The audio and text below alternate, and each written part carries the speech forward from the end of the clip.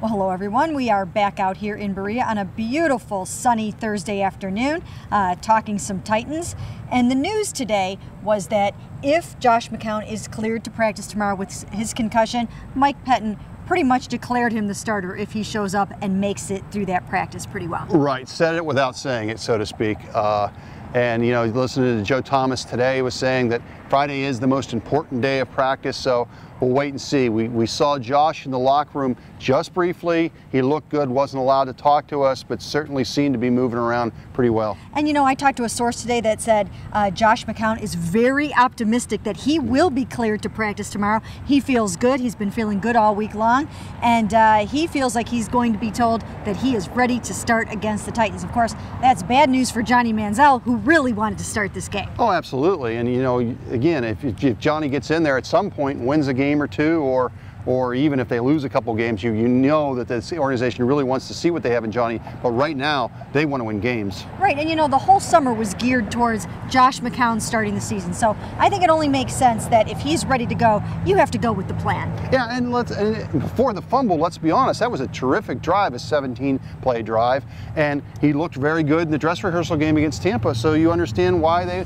they want to see him back in there. Yeah, and you know, so it doesn't necessarily, of course, set up that showdown between those two Heisman Trophy winners, Johnny Manziel and Marcus Mariota, but nevertheless, it should be a pretty good matchup if Josh plays. Now, Dwayne Bowe, he's getting better. It looks like he might be back in the lineup this week. Yeah, I think we all went over and spoke to him. He said this is the first time he's dealt with a hamstring, but he's put a couple really good days together. He seems pretty optimistic, although he did say that again last week too.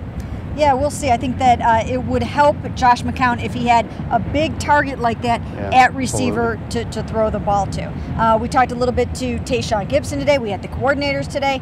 And you know what? They are all saying the same thing, that was a defensive performance that they want to forget and to put behind them. And they're very, very confident that they will come back. They'll stop the run. The secondary will play better. What do you think?